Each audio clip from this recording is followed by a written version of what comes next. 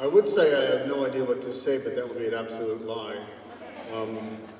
So I do want to say, before I start anything, is to just to recognize the incredible career of Dale Rosselette. So please, everybody, give Dale a hand.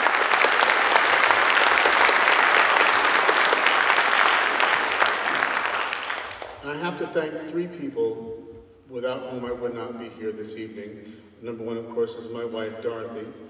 It was she who, yes, right. It was in January of 1999 when she decided that we could live on one salary for about 6 months. And so she gave me those 6 months as a gift that I can never repay. Because within those 6 months, I found the way to get into the career, to get into the field that has become my career and my absolute love, to work in the environmental field. And second, the person who gave me that opportunity to work with him, to be my mentor, Captain Bill Sheehan, Hackensack Riverkeeper, since 1997. I showed up in his office in 1999 and said, hey, so, you need any help? And then after about 27 minutes, he goes, yeah, I do need help. So it started with that. But the person who really in many ways brought the two things together, my wife's wonderful gift and Captain Bill's ability to find me the work, was somebody who unfortunately cannot be with us this evening, and that's the late, great Tom Gilmore of New Jersey Audubon. Sitting at his desk, over multiple cups of coffee and at least an entire box of donuts, you know, he says to me, you know, you should talk to Bill Sheehan. He's got a lot going on. I think he might need a hand. Well, boy, if anybody ever gave anybody advice, that was the advice that I needed. And my wife, my boss, and the late Mr. Gilmore, bless them all, they're the best. So I want to just finish up with a little bit of the two things, the people for whom this award is an honor of, we cannot rightfully give them all the credit that they deserve. Pat Kane essentially defined what environmental education is in New Jersey and beyond New Jersey. She co-founded the Alliance for New Jersey Environmental Education. She taught us all and gave us like the foundation of how to teach environmental education at every level. The level of my grandchildren, to pre-K, 4 years old, to adults. Environmental educators in New Jersey do it all for everyone. Incredible. And it was Rich Kane who mentored my boss back in those early days before he was Hackensack Riverkeeper, when New Jersey Audubon gave Rich the okay to do a study of the bird life of the Hackensack River watershed. And that study, funded and published by New Jersey Audubon, gave us, in those early important dangerous years, the proof to show the naysayers how important the New Jersey Meadowlands and the Hackensack River watershed were to the wildlife, in particular the bird life of our corner of New Jersey. And there was some extreme times when those 36 pages of that report were all that stood in between the protection of the Meadowlands and their ultimate destruction. Unfortunately, thanks to Rich, we won. And it was Rich Kane who said to Captain Bill Sheehan, you know, Bill, you could do this. There's a market for this here. People will want to go out and see the Meadowlands the way you see it. And he was so right. And she was so right in knowing that the time was right to show people how to educate. And together, they have left a legacy that we all continue to this day. This incredible organization under Alex's leadership is just continuing to do incredible work all across the state with people everywhere, every sanctuary, at every event. So last thing I want to say to you is I want to give you all a challenge. It's a simple challenge, it's not hard, it's not difficult. It's not like you don't have to get X amount of species tomorrow. No. That would be easy, actually. But anyway, no, here's the thing. What we all have to do is, as Alex said, take what we're from this weekend, take everything, and the people you're talking to, and you're learning from everyone, your brothers and sisters in conservation, and when you get home, contact your members of Congress, contact your state legislators. Let them know that you, a constituent, care about the nature, whether you're here in New Jersey or whichever state you're from. What, 33? I think it was incredible. Go back home and contact them, give them a call, write them a letter. And if you live within reasonable distance of Washington, D.C., go there. It's not difficult, okay? It's not hard. On every single door and every congressional office says the same thing. Welcome, please come in. And if you are a constituent of that member of Congress, they will talk to you. If they're there, even better, make an appointment and speak with the legislative assistant who handles environmental issues for that member of Congress. They need to hear from us. They hear from a lot of people who don't understand or appreciate or value wildlife and wild places the way we all do. They need to hear from us in our way of doing things, in our way of understanding, so that we can hopefully get the good stuff done. So on that note, I will just finally say thank you once again for everything. We do it for not just the joy of birding and the joy of getting out into nature, but for the young people among us. There's several young people today. Mark's daughter's here, my grandkids are here. I saw a couple of other young people here. You got kids, grandkids. That's why we do it, for all of them. So thank you once again for this incredible board. I cannot thank you enough. Keep up the great work, and we'll see you in the field.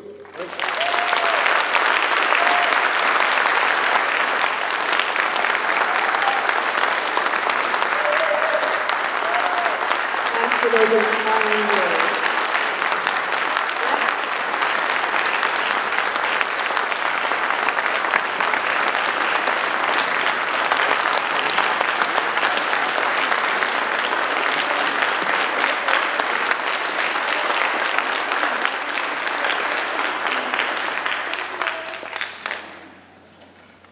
Okay, now for the real long list. All right, congratulations again, Hugh. Well deserved. A festival like this, so many moving parts, so much of it within our control, other things like the weather without, but there's just so many people involved that need to be thanked, so I'm gonna take care of a few of those needs right now. So first off, I'd like to acknowledge Lillian Armstrong and Shannon DeAngelis, our special events team. So please give them a big, not sure they're sharing the Adele Schwader, I know she's in the building somewheres, and Jessica Chirastellian and Scott Barnes from our education team. Adele is the program coordinator. Tom Reed, our migration count coordinator. Don't think he's able to make it, but he's the one managing all those sites you've been visiting. Our retail staff, who's so involved in taking care of things over at Convention Hall, Brian Moscatello, Carrie Ann Sliderback, Deb Shaw, Renee Buccina, handling some of those things behind the scenes.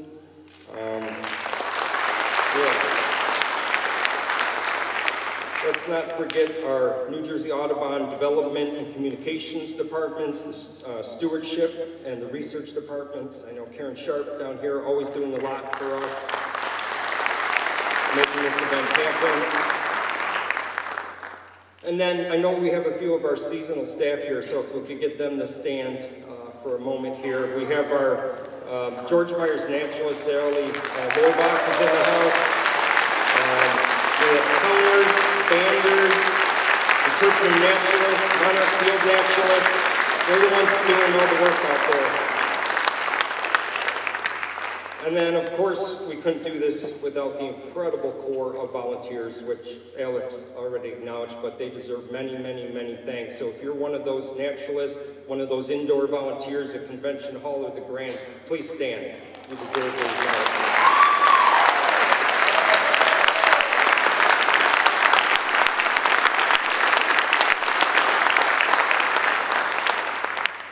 Need to thank the Grand and also the Lower Regional High School, and especially theater manager Don Dreschen for all the work that they do to allow us to have these events, and also our many vendors and presenters that also kind of fill out that full schedule that we're able to offer you. I want to once again acknowledge our gold sponsors, which are so critical to us being able to do this. COA, Leica, Swarovski, Vortex, and Zeiss. All of them had important components of this festival. I hope you were able to take advantage of those. But even more, the support they gives us allows us to do the education and research that we need to keep doing. We also have some bronze sponsors, the Borough of Avalon, who not only supports this festival, but also built the Sea-Watch Shack out there on the beach between 8th and 9th in Avalon. So, yeah, great. Cape Resorts and the Rusty Nail for the kickoff party, and New Jersey Southern Shore for all they do for promoting this region as a tourist destination. And then last but not least, all of you, our registrants, our members, our supporters, thank you, because what you're experiencing here, which I'm hoping is a whole lot of fun, is also helping us to do that work that we need to do. So thank you.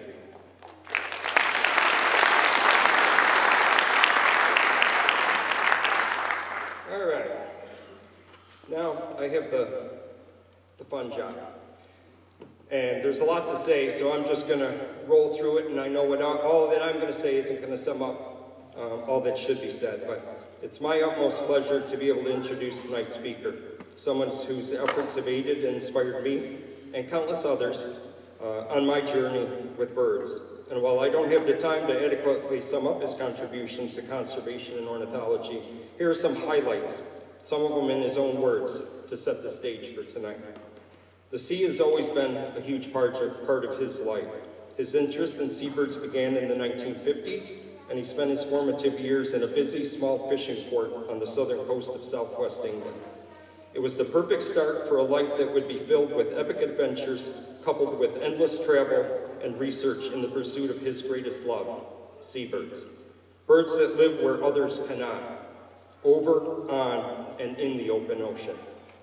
In 1972, he embarked on an 11-year project, the first 7 of which were spent driving a Land Rover around the world, visiting the major seabird sites of Europe, Africa, Australia, and the Americas, from the Arctic to the Antarctic. Much of that time was as a deckhand aboard trawlers and crayfishing boats, where seabirds could be studied and sketched at close range. 4 more years were needed to prepare the plates, texts, and maps. Seabirds, an identification guide, was published in 1983 by Christopher Helm to immediate acclaim.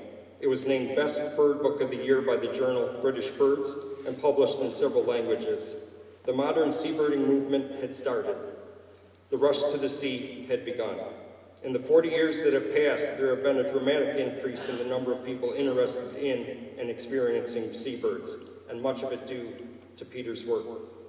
In the 1980s, he worked more and more as a wildlife guide, and in the early 1990s became a founder and partner of Seagram Expeditions, based in Seattle. The company would eventually become the best small expedition company in the world. A memorable achievement was landing a ski-equipped Boeing DC-3 on top of a mile-long, crevasse-riddled Antarctic iceberg in a quest to camp with emperor penguins, south of the Antarctic Circle.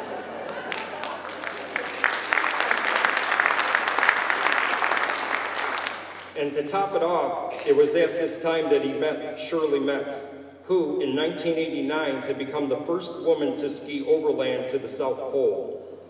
They would later marry and settle near Seattle and in Land's End, Cornwall. Peter became increasingly involved in conservation causes, including raising awareness and funds to eradicate rats from Henderson Island.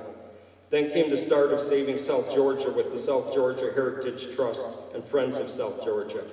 In 1995, he was invited to Buckingham Palace to meet Her Majesty the Queen, who awarded him a member of the Order of the British Empire for services to the world of natural history. He was also raising funds for conservation through the sale and auctioning of his art. The interest in seabird conservation as the most threatened bird group on the planet triggered an increasingly desperate rush to conserve imperiled species, sometimes comprised of just a few pairs. He did not imagine that after he described 107 tube-nosed species in 1987, that number would now be upwards of 170 species, including newly described taxa such as the Pincoa storm petrel. Peter has written and illustrated over a dozen books. His latest, Seabirds New Identification Guide, published in 2021, and we'll have them available afterwards, and Peter available to sign, is a comprehensive guide to the world's 434 seabird species, a presentation of the many changes and new information gleaned over many years of research and travel, a legacy of his love and passion of the ocean and its birds.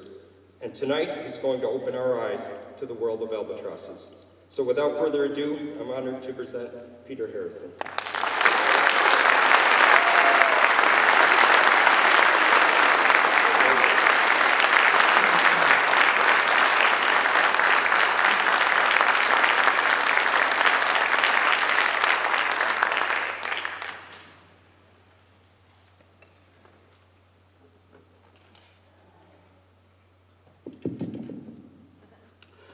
Well, good evening, everybody. It's nice to be here.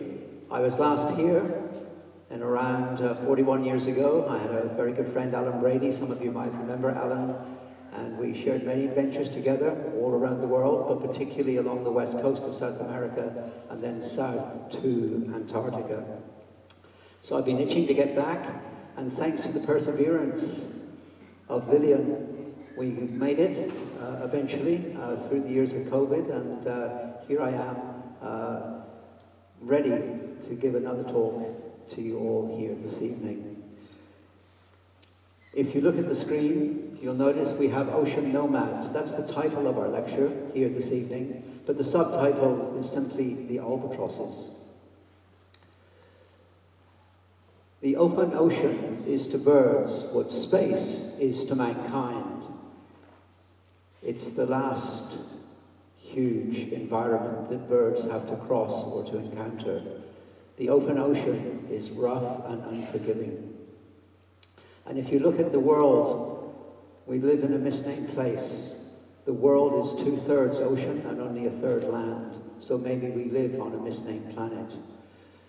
For those of you that are seagoing people, you will know that it is possible to be hundreds, sometimes even 1,000 miles from the nearest point of land. You can go to the rails of a ship, you can look seawards, and you can see a bird. But these are not normal birds. These are not crows, they're not robins, they're not sparrows. These are seabirds. And there are some 430 or so species of seabirds in the world. And in that 400 or so species, there is one group that stands out as something significant, something really special. A group that should take hold of your heartstrings and give them a solid tug.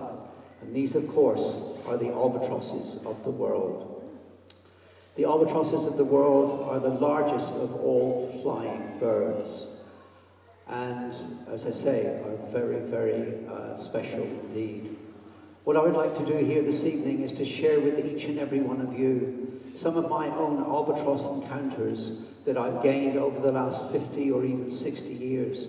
And hopefully I will instill in you some of that same awe, some of that same wonderment, some of that same attachment, enchantment that I have when working with albatrosses. In reality, albatrosses are not just birds. These are the monarchs of the bird world. If you look at wingspan, albatrosses are the largest of the flying birds in the world, some of them with wingspans of over 12 or so feet. If you look at how long they live as long as anybody in this room, sometimes 60, 70, 80 years of age. And if you look at their wanderings, there is no bird that flies further than an albatross. Albatross, quite simply, are the oldest known birds, and they're the most traveled and itinerant bird species on Earth. They are, in fact, monarchs, but their kingdom is not one of castles, of meadows, of hillsides. Their kingdom is one of the water, vast expanses of ocean that in some places do girdle the earth. And this is where their home really is, the open ocean. And they often travel these vast distances from one side of the world to the other. Let's start asking ourselves some questions. Questions like, how many albatross species are there? Where do we find them? Where did they get that name? These, of course, will be known by some of you. And if you look at our name of an albatross, the name of an albatross, easily traced. Many of you know that the British had a great navy at one point, not so great these days, but at one point a great navy, and they followed the Portuguese and the Spanish. And it was the Portuguese and Spanish which gave the English language many of its nautical terms. And these nautical terms were passed on then to the Brits, who sometimes corrupted them. And so it should come as no surprise that our first albatrosses were really called Alcatraz. You've all heard of Alcatraz. It's Portuguese for the pelican. And it's a corruption of two words, Arabic words, and those two Arabic words simply meant bucket mouth. And if you think of a pelican, it is bucket mouth. It holds about 5 gallons of water. You might not have known that, but they hold about 5 gallons of water in a pouch. And so Alcatraz became Albatross, and that was in the 1600s.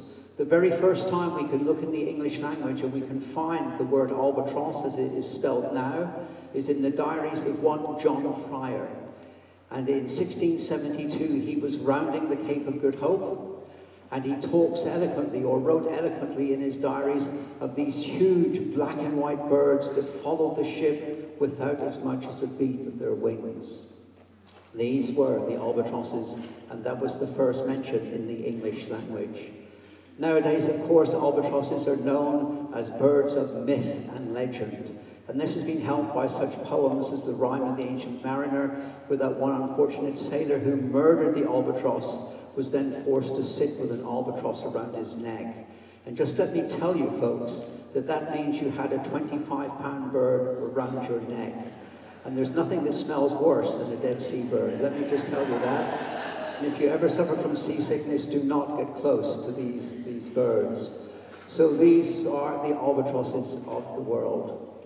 This is me some 55 years, 60 years ago. And yes, I was young once. These days I'm not quite so young, but I'm still spry for my age and can still get up a cliff faster than most, especially if there's an albatross at the top of that cliff. Now, when I came down to the Southern Ocean, life in general was pretty simple. Life, simple, but the taxonomy, not quite so simple, but still a lot more simple than it is today. When I came down here, this was the order, the old order. There were supposedly 13 species of albatross in the world. And I looked at this, and I was a young man. I'd already decided to write a book. As Brett had said, I had a Land Rover. I traveled around the world for 7 long years, some of the best years of my life, going from country to country, place to place. But the more I looked at the taxonomy of albatrosses, the more confused I became. There were things that definitely did not make sense. And if you look, for instance, at wandering albatross up the top here, there were one wandering albatross shown here, 2 royal albatrosses shown here, and these were supposedly subspecies. Over here we have the shy albatrosses, 4 subspecies. We had 2 subspecies of black-browed albatross, and it just didn't make sense. These birds were measurably different. They were different colors. They had breeding islands that were different. They had migration patterns that were different. They were obviously species. So I decided that when I wrote my first book, Seabirds, an Identification Guide, this was published in 1983, as Brett said, and in that book I became something of a heretic because I said 13 species of albatross makes no sense whatsoever. These birds are good species, and we should increase the species of albatross, the number. And so I increased, added about 4 or 5 birds, and ended up not with 13, but with 18 species of albatross. Some people thought I'd gone too far, some people thought I hadn't gone far enough. But the more I looked at this, I then said to myself, you know, as the years passed, I should have gone further. There are more species of albatross, cryptic species hiding within species. And this is a term you might have heard of quite a bit, the cryptic species. So when I was then approaching the age of 60, when most people are thinking of retirement and sitting in a rocking chair or something like that, I said, was that it? Is that all am I going to do in life? I can't do that. I must do more. I'm going to rewrite my book. And so a few years ago, in 2021, my new book was eventually published, Seabirds, the New Identification Guide. Some of you out there might think that this is a repeat. This is a book where I've just revised certain parts of it. Let me tell you, the first book had 420 or so pages. This book has got 600 pages. The new book has 239 plates. The old book only had 88. The old book only also had 1,600 color illustrations. This book has 3,284, and I know because I painted most of them. So this is a brand new book, and in there I decided to go for it and to add further to the albatrosses. So instead of 18 albatrosses, we now have 22 species of albatross, and I'm actually working, I hate to say this, on making another 2 new species. But that might have to be for the next new book, who knows. So this is the new treatment. And the new treatment, in the old days we had just one wandering albatross. We split that into Antipodean, Tristan and Amsterdam. So out of one species we now have 4, and out of one species of royal albatross we now have 2. So this is the new treatment for our great albatrosses. Many of you know that the smaller albatrosses called mollymogs, we'll get onto that in a moment, but we have a new genus, and that new genus is now Thalassarchi, which means rulers of the sea. And these smaller albatrosses are definitely the rulers of the sea. You can see the shy albatrosses up there, and the shy albatross, that little group has been split now into 4 species. The black-browed albatrosses into 2 species, and the Indian and Atlantic yellow-nose split into 2 species. And that, of course, is important to Cape May, because I heard there was once a yellow-nosed albatross here that was seen flying over high streets and whatever parkways and main roads, and some people even chased it on motorbikes and all sorts of things. And of course, that would have been the Atlantic yellow-nosed and not the Indian yellow-nosed. So that's our smaller albatrosses. The 2 primitive albatrosses, which are the Phoebetria, light-mantled and sooty albatross. These birds have not been added to, and so we just have 2 of those. And then last but not least, if you're not a bird watcher, most people will see their first albatross at the Galapagos Islands, because the Galapagos Islands is where many, many people go because it's on their bucket list, and they just happen to get lucky, and they'll go to Hood Island and they'll run into albatrosses. But you must go between March and December. And this is where most people fall in love with albatrosses, when they see the first wonderful antics of these birds doing their wonderful displays. And all albatrosses have bizarre displays.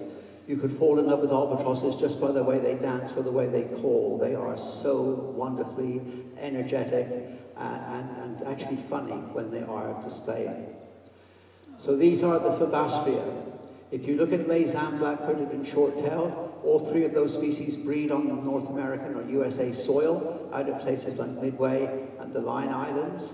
And then the waved albatross, the bird you can see in the photograph on the left, those are the only truly tropical albatross in the world. And they nest on the Galapagos, a small island off the coast of Ecuador, and do actually go down into the Humboldt Current. But other than that, they don't move very far. So these birds are northern albatrosses, and those 4 are the only 4 that are found in the northern hemisphere. The others, the other 18 species, are found where I'll be heading in just 2 weeks from now, and that's back down to Antarctica. And by the way, I've been to Antarctica over 200 times. I stopped counting at 200. Just didn't seem to be any point, because in the end, folks, as you probably gather, the race is only ever against yourself. So the Southern Ocean is where 18 of the 22 species of albatross currently reside. For those of you that have been there, down to the places like the Drake Passage or to the Antarctica, you will know that this is the windiest belt of ocean in the world. This is the Southern Ocean. This is where waves can be 40, 50, 60 feet high, can damage ships, and this is where albatrosses evolved some 40 or so million years ago. The early mariners gave these areas, these latitudinal belts, wonderful names. The Roaring 40s, the Furious 50s, and the Screaming 60s. And this is where albatrosses, as I say, evolved some 40 or so years ago. To manage these huge waves and storms, they have to be good, accomplished at navigation and sailing, but also the consummate masters of aerodynamics. These are huge waves, huge seas, and winds generally blow at 50 to 60 knots on most days. In fact, we don't normally talk about the weather until it reaches 50 knots. Not the sort of thing that many people would like to go out in, but this is where the albatrosses live. The largest of them all is the wandering albatross. Now, if there's New Zealanders in the hall tonight, they'll probably argue that no royals are the biggest. You know, that's not the way it is. Most countries will always think they have the biggest birds or the biggest cars. The same with North Americans. They always think they've got the largest birds. You're going to say to me about condors. Condors are not larger than albatrosses. They are smaller, wingspan-wise. And so this is the wandering albatross, wingspan of about 12 feet, and they weigh up to about 25 pounds when they are fully adult males. So this is the wandering albatross. The royal albatross, a little bit smaller on average, wingspan normally between 10.5 to 11.5 feet. But both of these are part of the three great albatrosses, and this is the white-backed albatross. And these are immensely strong, powerful birds. This is a male, by the way, a male wandering albatross, weighs in at about 25 pounds or so in weight, and normally requires a fairly good wind to take it off. The smaller albatrosses are only about half the size of the great albatrosses. Still big birds, around about 6 feet or so from wingtip to wingtip, weigh in around about 8 to 9, 10 or 11 pounds. They're often called mollymawks, and that's a corruption of two Dutch words, molly meaning foolish and mawk meaning gull. And these birds are the most numerous of our albatross species. This is the black-browed. There are between 700 and 800,000 of these, and most of these nest on the Falkland Islands. So for those of you that have been south, you would have certainly seen black-browed albatrosses. Easily towed because of that yellow bill and the white head and those very, very wide, dark underwing margins. They get their name from this brow that passes over and through the eye, and this is the black-browed albatross. One of the most numerous birds and easily seen because they have ship-following habits. A close cousin to the black-browed is this bird, much more colourful, much more dainty, a bit smaller than the black-browed. This is the grey-headed albatross, and the grey-headed albatross has a beautifully coloured bill, yellow ridges on the top and bottom, black on the centre, and a slightly reddish blush towards that wonderful tip. And look at that lovely mascara on the eye and that white eyelid that's underneath that dark eye. So these birds sit around places like South Georgia. There are 86,000 of these in terms of pairs, and about half of those breed on South Georgia. And they breed not once every year, but once every 2 years, whereas black-browns breed annually. So there are some differences in biology. When you walk around South Georgia, which I believe most people should do at some stage in their lives, you look at these birds, and it is so wonderful to be able to get so close to these birds. They sit on their ledges. They don't take any notice of you whatsoever. They are completely fearless, and they sit like pieces of fine, hand-painted French porcelain on their green, lovely ledges of South Georgia. So we've said that there are 22 species of albatross, so how can we be sure? What defines an albatross? What makes an albatross and not something else? For those of you that are beginning birders, you will often look at pattern and colour and also disregard things like structure, and it's the structure that's important. So when we define an albatross, we should maybe ask the question, why isn't this kelp gull, Dominican gull from the southern hemisphere, why isn't this bird an albatross? If you look at it, it's the same color, the same pattern as an albatross. It has a yellow bill, it has a white head, it has dark underwing margins. A black-browed albatross is not that different. A black-browed albatross has the same yellow bill, it has dark marks along the edges of the wings, and it has a mostly white underbody. Well, we look at structure, which, as I say, is very important, but the head of the bird is where we get the most information. You would not expect a woodpecker to have the bill of an eagle, and vice versa. It's just not going to work. So if you look at the bill of a gull on the top mandible, the upper mandible, and the lower mandible, we have one continuous horny plate. And then there's a simple hole knocked in the top of the bill, and that's where the bird breathes when the bill is closed like this. If you look at an albatross has a very, very different bill. Just look at the lines on the bird's bill. Look at this wonderful hook bill tip that it has to the bill. And if you look and count these plates, you'll come up with about 7 different plates that are fused together. So does that mean that any bird with a fused bill, with lines on its bill, is an albatross? Is this an albatross? No, it definitely is not an albatross. It would like to be an albatross.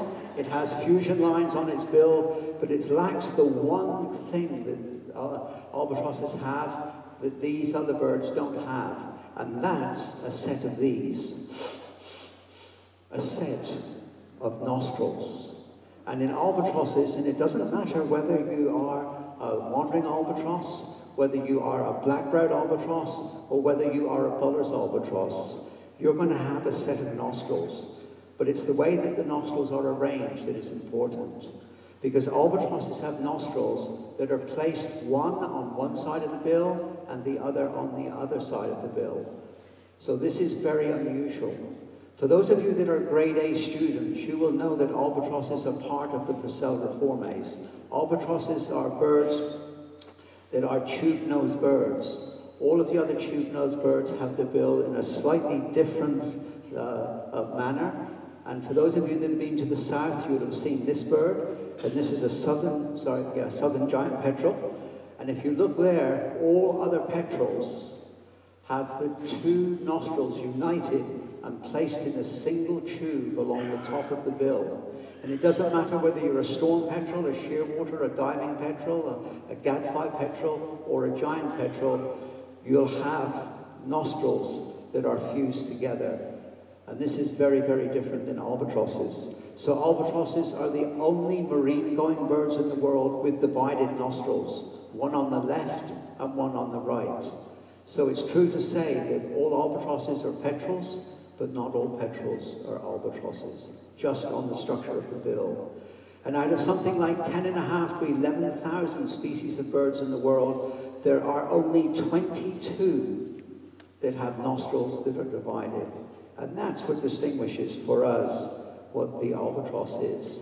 So albatrosses are sea-going birds with divided nostrils, and they are the largest of the Procellariformes, and that's a group of about 140 to 150 bird species.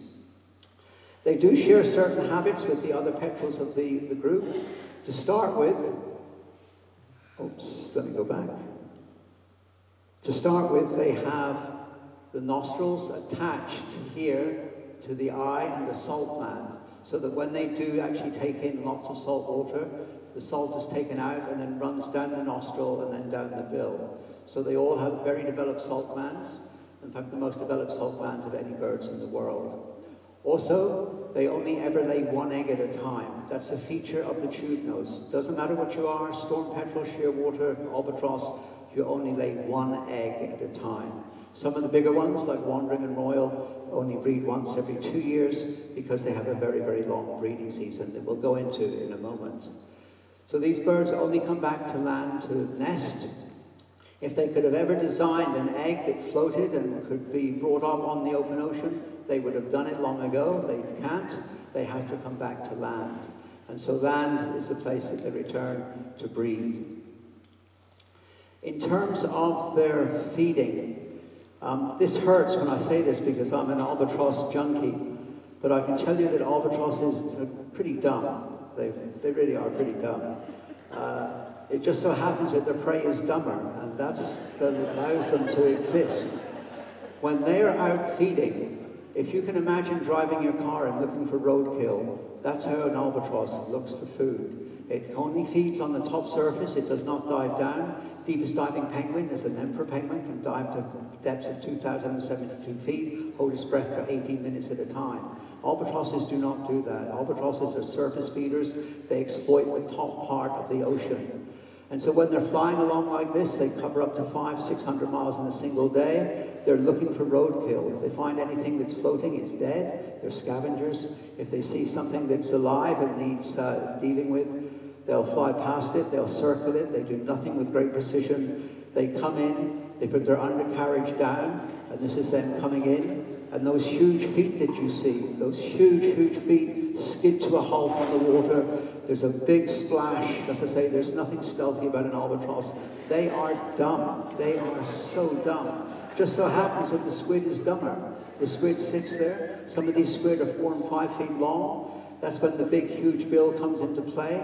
And the albatross gets hold of the squid and literally bludgeons it to death with that huge bill. That bill is over 7 inches in length, folks. It's a huge bill, and won't bother dismembering anything. So they'll get hold of sometimes a 4 or 5 foot squid. They subdue it, they get hold of it, and they have huge gapes. The gapes are very, very large and will go all the way back here, halfway across the head, so that they can handle huge food. And I've seen them take a 4.5 foot squid, and they just... and they suck it in one go. One of the great joys is rescuing birds down in the southern hemisphere and having albatrosses under your charge. And you have a bucket you can barely lift. It's full of squid 4 or 5 feet long. You lift the squid out and you just hold it over the albatross. It opens its head up in half because of the big gape, and you just drop a 4 foot squid. It's gone. These are albatrosses. They are bizarre, bizarre birds. So the big albatrosses tend to take big squid, whereas the smaller albatrosses tend to take very much smaller squid, and this is how they divide up their resource. And we call this resource partitioning. And you can see there, and I'll point out again, that wonderful gape line. This goes all the way back. The head opens in half, and I can't emphasize that enough. I've seen small albatrosses take hold of pintado petrels and swallow them in one go. And this pintado petrels have 3 foot plus wingspan, so that gives you an idea just how good these birds are at eating big prey items. And that's all because of the big wide gape they have. Feeding over, they turn, they face the wind. They have very powerful feet. You saw in the photograph just 3 or 4 ago, the big feet that they have, and they use those big feet to run across and then get airborne, and off they are once they've been feeding. Some of the other features that albatrosses are known for, folks, is longevity. And this really is something that surprises many people. We often think that we're the only things that live to 60, 70, or 80 years, but that certainly is not true. Albatrosses are the longest lived of all birds in the wild. And to give you an idea on how long they live, for many years, this was Grandma, a celebrated New Zealand northern royal albatross, and she lived at Taiora Heads, just south of Dunedin, on South Island. And she was banded as an adult bird in 1937. She might have been 20 years old, but she was certainly 10 years old. And she failed to come back in 1989. She was at least around 65 to 70 years of age.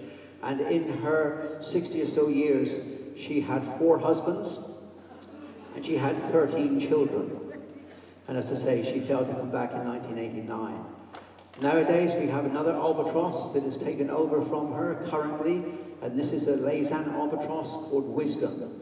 Wisdom is an absolute star. She was banded again as an adult bird. We don't know, she could have been 40 years of age, but she was banded in 1956. She was at least 10 years old. That puts her year of hatching out at around 1946, which is, funnily enough, when I was born. So it's very easy for me to tell you that she's now exactly 77, and believe it or not, she's nesting again. She's got another new husband, and in her 77 years, she has raised 37 chicks. Can you imagine that? These are very, very successful birds, as long as they've not introduced predators, plastics and stuff that are going around, catching on long lines. So without the interference of man, these are very, very good birds for surviving into their adult years. So wisdom, around 77 years of age, and you can see 2 chicks there, folks. They leave their chicks in creches, and then she has to go through and she has to find her chick, and they identify each other by voice. So this is the wisdom looking for her chick. The other thing about albatrosses is their tendency to wander very vast distances, and so we always suspected that these birds would fly 500 or 600 miles. In the last 20 years, with transponders, data loggers, and other such stuff, we've been able to actually track them for the first time. And we now know that there's some really amazing facts. Our champion flyer in the albatross group is the northern royal albatross. It's one of the smaller great albatrosses, still with a wingspan of about 8.5 feet. And this bird, or one of them anyway, with a transponder on it, flew a staggering 1,100 miles in 18 hours. 1,100 miles, think about that. That is really quite something. In terms of circumnavigating the Earth, the grey-headed albatross from South Georgia left South Georgia and flew completely around the world and was back at its nest in 42 days. And if you look at things like the wandering albatross, we know from transponder work and satellite work that these birds fly between 500 and 600 miles in a day. Do the math. They live for 70 to 80 years. There are 365 days in a year. You'll come up with about 10 million miles that they're flying. And to put that into real perspective, that's about 18 journeys round trip to the moon and back. Think of the frequent flyer miles you would each have if you could be an albatross. So these albatrosses have no real fear of traveling vast distances. And then, of course, I've mentioned size a lot. That's not actually that much bigger than what the albatrosses really are. They are immense birds. I spent most of my time on the decks of a ship looking and pointing out and saying to people, that really is 11 feet or 12 feet wide. It's just that there's no scale out there. If we had a Chevrolet out there, a London phone box, you would just see how big these birds are. And the only way that you ever appreciate the enormity of an albatross is to get hold of one. And then you get some idea of just how big these birds are. They are immense birds. So they are the oldest birds on Earth in terms of living, definitely to 60 to 80 years of age they're capable of. They are the biggest birds in terms of wingspan, certainly the bigger albatrosses, and they're also the most itinerant. Okay, I'm often asked, do you have a favorite bird? And yes, I do, and it's on the screen right at this moment. And that is light-mantled sooty albatross. In fact, in this photograph, there are 3 of my most favorite things. There's the albatross on the left, there's my Canon camera in the middle, and my wife Shirley on the right. And Shirley, I know that you're in here somewhere, darling, and I don't mean in that order necessarily. So let's just say that. The light-mantled sooty albatross, my favorite bird, is a bird that is small, only about 6 feet across, weighs about 7 or 8 pounds, but it is an absolutely beautiful, beautiful bird. Just look at that, chocolate brown head, silver back, and I want you to look at that eye. If you are an albatross junkie, and many people are, I'm definitely an albatross junkie. Some people are penguin junkies, but remember, real birds fly. So, I get so much grief when I'm down in Antarctica, you know. So anyway, here we are with our light-mantled sooty albatross. And if you're a junkie, what you want is to get up close, and you can walk right up to these birds, as close as I am to some of you. And what you do is you have to photograph the eye. And if you can photograph the eye, and then look carefully, and you get your reflection in the eye of the albatross, this is what every albatross junkie wants when they go down to South Georgia. It's a very easy shot to get, but you have to get to South Georgia to do it.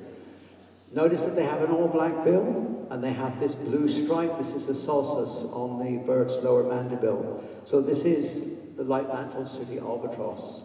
They're small, they're agile, they're very, very adept, very nimble, and when it comes to flying, They can come in, they can collapse and stall onto a ledge, and when they want to then fly off, they just turn, put their backs to the cliff, they respond to Newton's beckoning finger, they throw themselves off the cliff, and let gravity do the rest. They open their wings and off they go. One of the great thrills I get by going to places like South Georgia is to look at these albatrosses and just sit, sometimes spending an hour just sitting on the cliff and watching them as they go up and down the cliff. Because they nest on narrow cliffs, they can't do much courting, dancing like the other albatrosses. So most of their courting is done in the air with these wonderful aerial ballets. The birds calling in flight, and the male eventually landing on the ledge, and then calling the female in with its wonderful calls. They are one of the most vocal of albatrosses. They take their bill, they put their bill between their legs, and they come up with a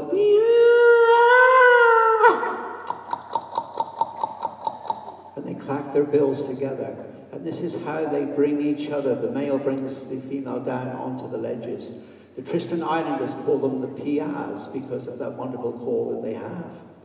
So these are the smaller albatrosses and cliff nesting albatrosses. Once the male gets the female in, the male is the one with its back towards you, slightly larger. That's the case of all albatrosses, males being larger. And what they do is that they look at each other and they then fence bills and they let fly with these wonderful, wonderful calls that they have, these PA calls. I remember many years ago, this would have been a shot taken in the 1980s down in Antarctica, and we had been out on a morning's run with our Zodiacs, and we'd been looking at king penguin colonies that morning, and we'd had a wonderful time. We didn't see just these penguins in 2s and 3s and 4s, but literally wall to wall. More closer than you are spread out in front of me at the moment. And when I say wall to wall, I mean wall to wall. This is a king penguin colony. You can see countless thousands of these birds. And you know, we often exaggerate. You know, you say they stretched as far as the eye can see. And you know, that is an exaggeration most of the time. But in South Georgia, that's not an exaggeration. That's a king penguin colony. How many of you have been to South Georgia and the Antarctic? I know many of you have. Oh boy, there's a lot of virgins here.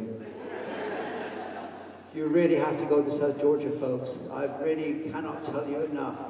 If this light mantle sooty albatross is my favorite albatross, let me tell you, South Georgia is my favorite place on earth. I keep going back there because if I die anywhere, I would like to die at South Georgia.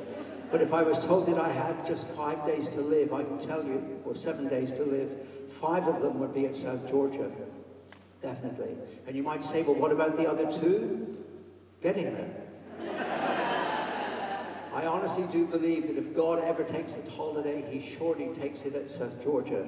Sell your car and mortgage your house. Every one of you in this room should get down to South Georgia. Anyway, I digress. Let me go back to the albatrosses. So this is South Georgia. This, by the way, is Salisbury Plain, and that's just a modest colony of around 60 or so thousand pairs. Some of our colonies are over a million birds when you take the 2 parents and the chicks, so 1 million birds on some of these bigger colonies. So we'd had a tremendous day out, or morning at least, with the king penguins. We were getting wonderful images that would grace National Geographic magazines and so forth. And we were going to be coming back to that same beach that afternoon. And so we were loading the boats to go back for lunch. And then I heard the call of the light mantle sooty albatross up in the hills behind me. And looking up, I saw several of them were flying around, displaying to each other. So remembering that Chinese proverb, it was Confucius that said that he that is ruled by his stomach is a fool. I turned to the expedition leader and I said, hey, listen, come and pick me up after lunch and I'll do the afternoon tour. I said, but rather than lunch, I'm going to go up and sketch some albatrosses. He said, sure, and so off he went. And I scrambled up the grassy knolls and was soon with the albatrosses on their wonderfully narrow grass nests in all that lovely poa grass. And I sat next to about 4 or 5 of them, and they were all screaming and managing to get females to come and land next to them. And I got my sketch pad out and I was sketching away and taking photographs of this bird. And as hard as it would try, it could never ever seem to get a female to land next to it. Now, knowing that these birds love to be tickled on the side of the head, I got fairly close and I thought to myself, well, I'll cheer it up. It looked pretty lost and sad. And I reached out with my hand, and just on the cheek, I just started to tickle it on the cheek. The bird went into absolute ecstasy. It started to shiver, and it put its head down between its legs. My undoing was that I put my head down between my legs, and in the sexiest voice that I could muster, I let fly with a "Pia!" So help me, the bird ran round behind me and tried to mount me. I can't make this stuff up. It was the biggest compliment that any bird has ever given me. And I prefer to think it was a female. Okay. So much for our albatrosses. You now know that they are mostly found in the southern hemisphere. There are 22 species, 18 are in the south, 4 are in the north. I'd like to end our little talk here today with the life history of the largest of them all, and that's the wandering albatross, because it is so bizarre, it is so wonderful, and it's one of the greatest survival stories in the world of natural history. So I want you to believe that you've shed these clothes that you've got on, you've got a suit of feathers on, mostly down.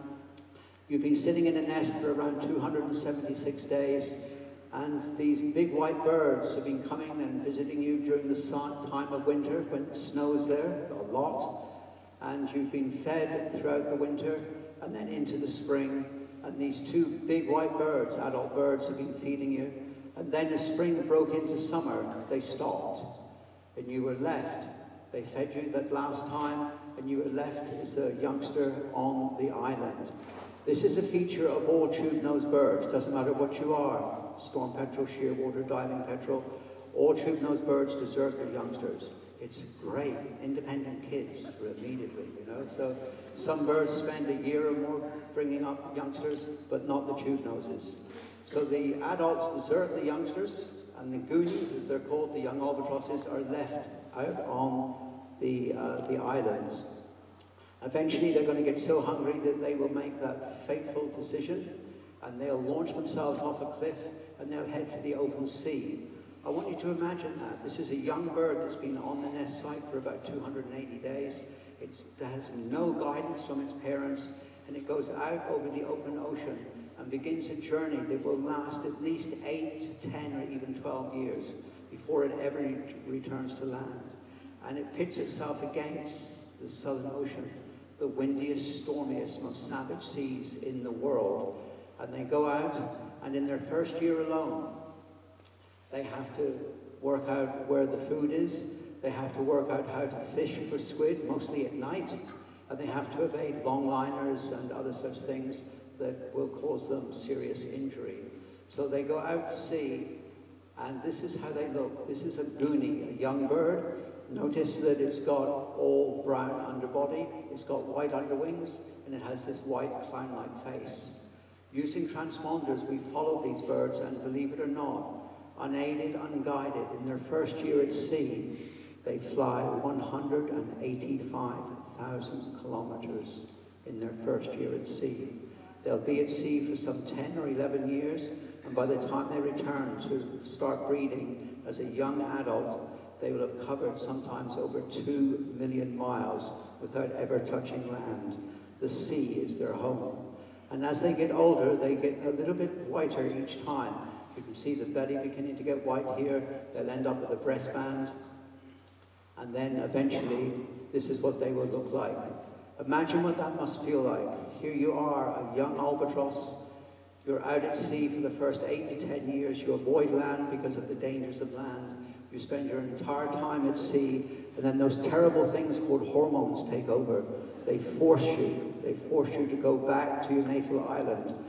What must that be like? To come flying in, this is a male, it's whiter than the female, and you look down, this is the first time you've returned to your island, you look down and there are people down there, people on the headland. Of course, I do mean albatross people, and these are young albatrosses that are looking for partners. You might circle 3 or 4 times, you might go back to sea, you might take another week to come back in, but eventually the urge is too great. You come in over the displaying albatrosses, you put your undercarriage down, and in you come. Now, just think about this. I've said that albatrosses are klutzes. You know, sometimes they'll come in and they'll hit the ground, they'll do 2 somersaults, 3 somersaults. We often say, we albatross researchers, that any landing an albatross walks away from is a good one. And so that lovely power grass often acts as a pillow, cushions the effects, and in they come, they land, they turn over somersaults, and you're still not quite sure why you're here. If you look carefully, this bird is bigger and whiter. This is a male, this is a younger female, and this is another female. Look at the darkness of the wings here. And so just when you're thinking what you're here for, there's a bird somewhere on the right, will put its wings out, it will put its head down between its legs, and it will then start with a very exaggerated, slow-moving head shake, and then start neighing like a horse, and then finish with a beautiful sky point. And it's then that you know why you're here. This is the singles bar. This is the debutante's goal, and you've flown for 10 years to come in to land, and this is how you start your breeding regime. So these are the wandering albatrosses. They make these big groups of birds. You can only see 3 here, but when you think of these birds, sometimes we can have 20 birds. And you can imagine, I wouldn't be able to fit 20 birds on this huge stage because they're 10 or 12 feet from wingtip to wingtip. And as they come in, so that the wings go out, horse-like neighing, and this is one of the most amazing bird displays anywhere on Earth. I've taken many celebrities up to see albatrosses, especially in South Georgia.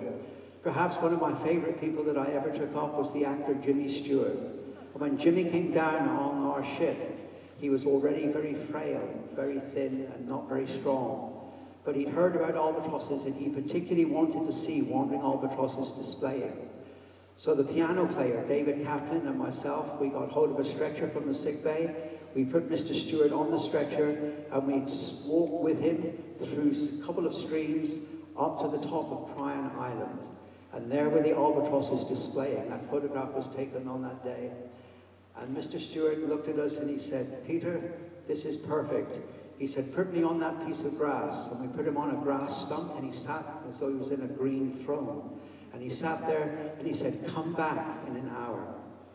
We left him there for an hour, and we came back. And as I approached him, I could see that he was quite upset, but in the nicest sort of way. And he held out his hand, and his hand was trembling, he was shaking.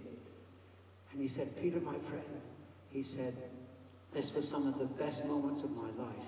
He said, "Hollywood could never put on a show like this." That was Jimmy Stewart and his appraisal of the wandering albatrosses. So just think of the wanderers. You're all young birds. You've got to work out who's who and who's going to be your partner. Remember, these birds pair for life, barring death or divorce, and they do get divorced, but we won't go into that. They do get divorced, but barring death and divorce, they will form a pair-long bond for the rest of their lives. They learn how to dance like an albatross, they learn how to kiss like an albatross, and they start off as a group, and then if you look down through the hillside a few weeks later, you will see that there's a pair here, this is a young pair, another young pair here, another young pair here. But these white dots that you see, these are adult birds experienced that are already on a nest, already with an egg under incubating the eggs. So these are young birds. It's important where you choose a nest. These birds are 12 feet across, they weigh 25 pounds. They need 25 to 35 knots of wind to come and take off and land safely. So that's what these birds are looking for. A nest where it's windy more times than it is not. And so this is one of the greatest birding displays of any species of bird in the world. And so they trample an area flat, they choose where they're going to make a nest, and then they'll spend the next 2 to 3 years coming and going and getting used to that nest and getting used to each other. It's in probably about their 12th year that the wandering albatross male comes back. He's normally first back, and as he comes in, he lands, he takes up stance onto his nest, and then he waits for his female. Sometimes they wait 20 days. Sometimes they might wait only a day or two. On average, it's about 7 days or so that they're waiting. They'll look up, and they will see their female coming in. I'm a very good artist, or reasonable artist. Maybe I shouldn't say very good, but I'm pretty good at looking at birds and looking out for details so that I can identify individuals, but I still can't sometimes identify the individual males and females from each other. But the male can, and here's the albatross female coming in. They haven't seen each other for about 10 or 11 months. She lands, maybe does a somersault. He puts his wings out and does an ecstatic braying. And what he's actually saying is, yes, baby, welcome home. She lands, she comes, she walks, the male curtsies, puts his wings out like this, and then, just as I would give Shirley a kiss if I've been away for a business trip, they then rub bills together, and this is the start of when they will really be trying to raise a chick for the very first time. It's an intense program. They'll spend 3 to 4 weeks on shore most of the time, taking a few visits offshore to feed. But this now becomes a very active time for the birds. Bird displays do not get any bigger or better than this, in my opinion. And so the nest now is being built for the very first time. They had a small platform there, but now they're in earnest, and that nest will get to be about 18 inches high. And then they're displaying backwards and forwarding, and it gradually builds to a crescendo, and then comes copulation. Copulation is a clumsy affair. It is in most birds, but in albatrosses more so. These birds spend about 40 seconds, and that's about once every 2 years, because they breed every 2 years. And from that 40 seconds of copulating, an egg is laid. It is not the biggest egg of any bird in the world. You all know that that's an ostrich. But it is the egg that takes the longest time to incubate. An albatross, wandering albatross, the egg takes between 76 and 84 days. So that's almost 3 months. So if you're going to sit on an egg for about 3 months, you need not a room with a view, but a nest with a view. And for those of you that are seabirders, you'll know of a man called Robert Cushman Murphy. He was my hero. He was an amazing guy. He was a biologist. He got married one afternoon and immediately set sail, leaving his wife on the shore that afternoon. He was a real biologist. And he set sail on a little ship called the Daisy, a brig, and he went down to South Georgia. The glacier in the distance there, you see the glacier over here. This is the Grace Glacier, or glacier. Americans say glacier because it's racier, but we Brits say glacier because it's classier. That's just what you say. So here we are with the Grace Glacier right here, and this is Bay of Isles over here. And Robert Cushman Murphy penned some immortal words. Although he left his wife on the day that they were married, he wrote to his wife on a regular basis. And in the end, they put a whole series of essays, his letters to his wife, and they called it simply Logbook for Grace. If you've never read it, you can purchase that. Go to Beauty of Books.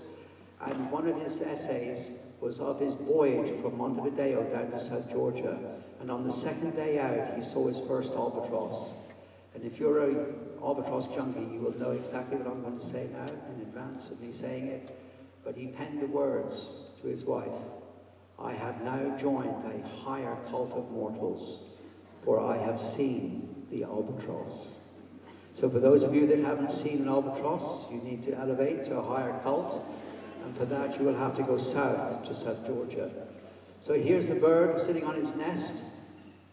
They have a very long incubation, as I say, 76 to 84 days. Normally the stints are 8 to 10 days, but you do get some which turn out to be up to 40. And they can lose quite a bit of weight during these long incubation stints. These birds sit very placidly, and they conserve their energy during the incubation period.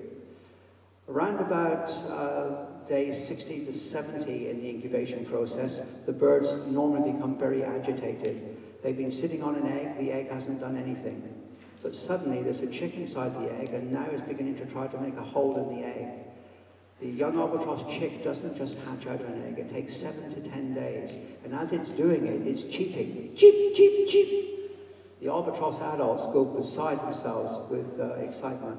they're sitting on a talking egg. It's not done anything at all. Now there's an egg that's talking to them. They are beside themselves with excitement.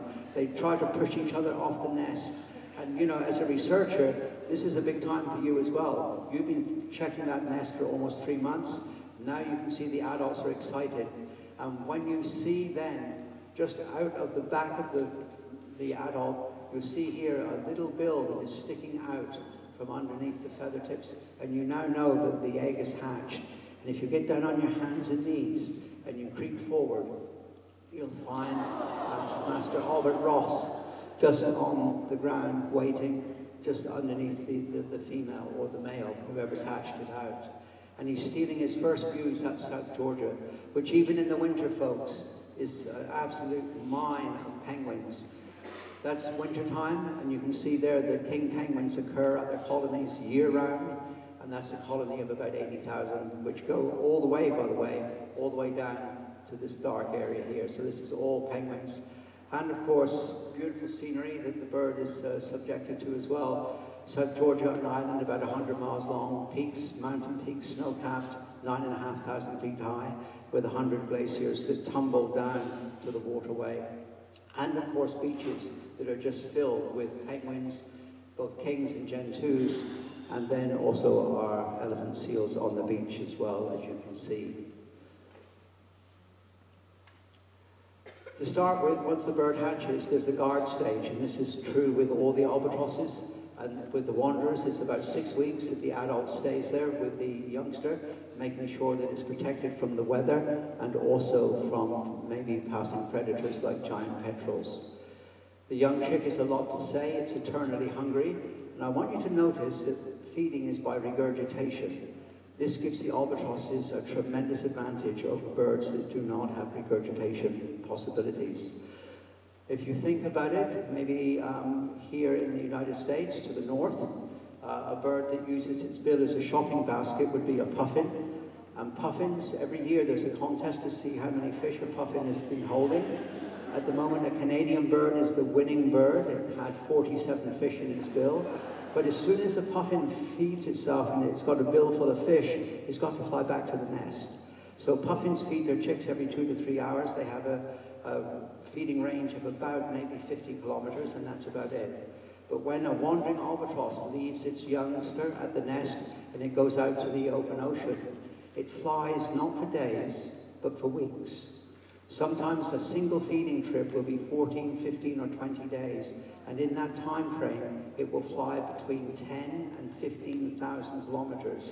This is not migration. This is a feeding trip. And it does feeding trip after feeding trip for the 278 days that the chick is in the nest.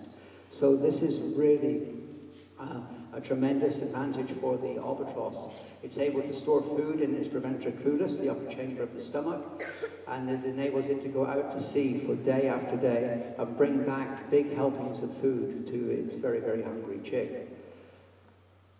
We've put transponders on our albatrosses at South Georgia, and we now know that they fly up to the Brazil Current, and that's around 8,000 to 12,000 kilometers round-trip journey. Unfortunately, many of the feeding areas are also areas of commercial fishing, and up until quite recently, many of our albatrosses ended up on long-lining hooks like this. It was absolutely tragic. And back in the 1990s to 2010, we embarked on a really great campaign. I worked with then Prince Charles, now King Charles, and we championed that cause together, and we managed to stop the unwanted slaughter of these big albatrosses and small albatrosses, so much so that now we are seeing a recovery of our albatrosses, and it's all thanks to a change in some of the fishing habits. I want to make it quite clear that the food demands of a young albatross chick is so great that you can't be a one-income family. You have to be 2 parents to satisfy the growing chick.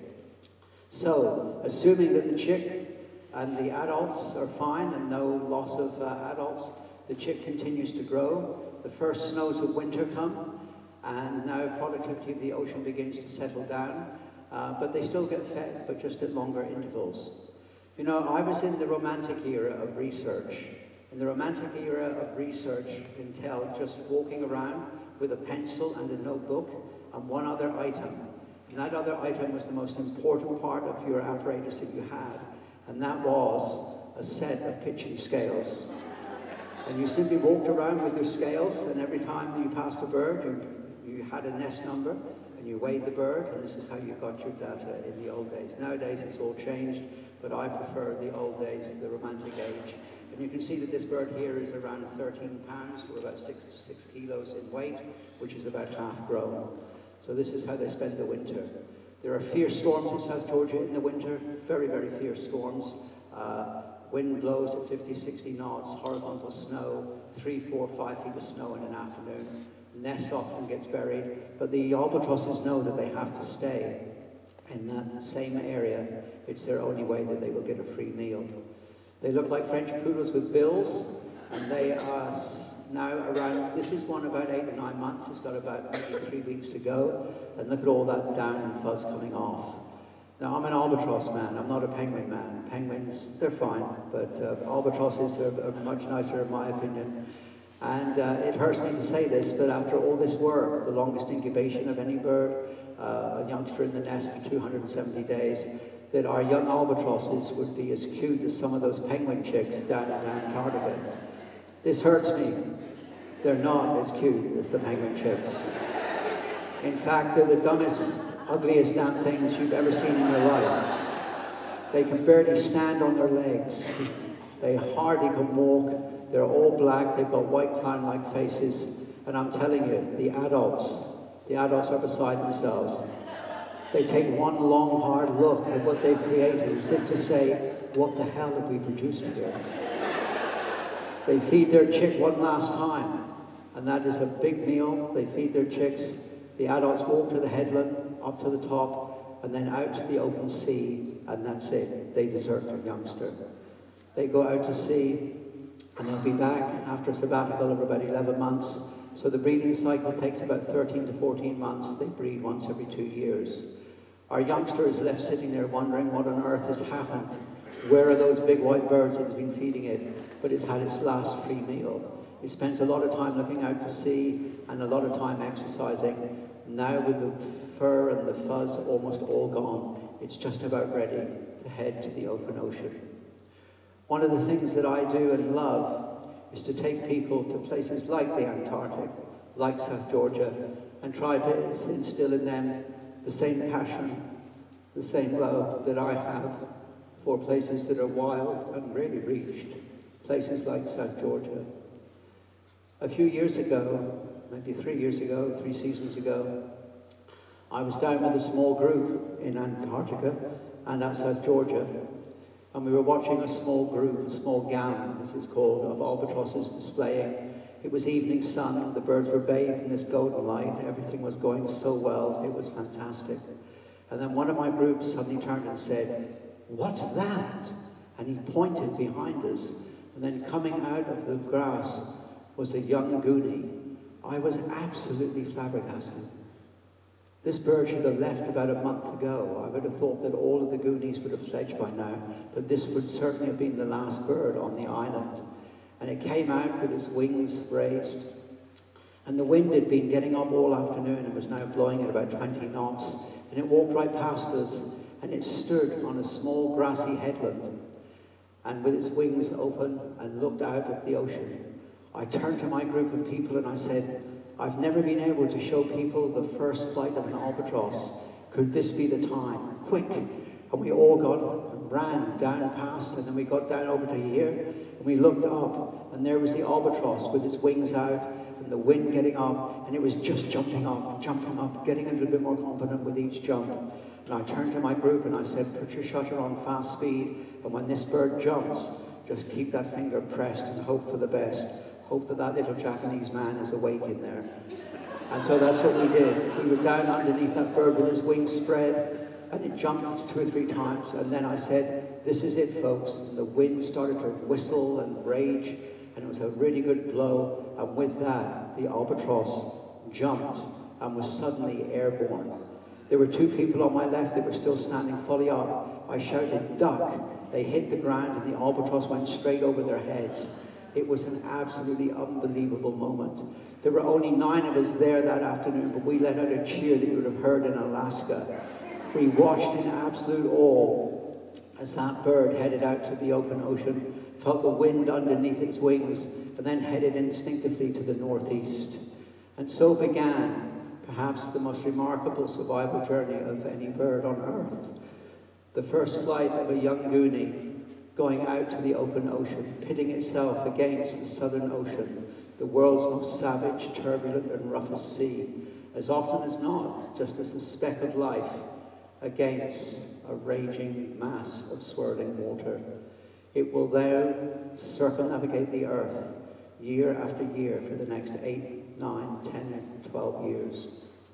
And when it does return back to its natal islands, it will not be in the brown garb of a goonie, but in the pristine white of an adult wandering albatross. Diomedia exulans, the great sea warrior. Well, I guess I'll blow my cover. I've been in love with albatrosses since I saw my first one over 50 years ago. And it doesn't matter whether I'm down on a breeding island, whether I'm standing on the decks of a ship, watching as they cross and recross the wake with their peerless grace, or whether indeed they are doing some of their crazy antics on their breeding islands. When I see an albatross, I still see them with the eyes of a child. My mind is filled with wonder, with enchantment, with awe. After all, folks, these are not just birds. These are albatrosses, the ocean nomads of our misnamed home, planet Earth. Thank you so much.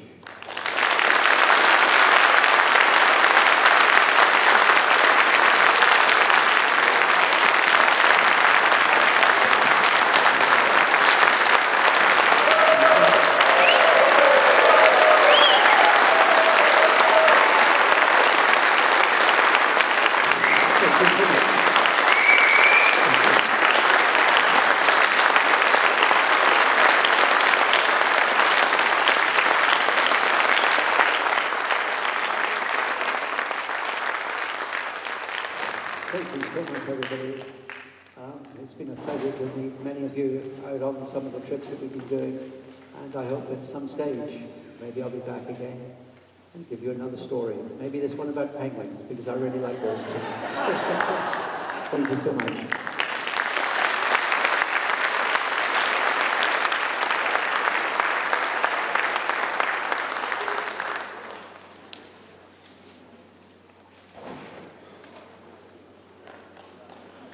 Please, another hand.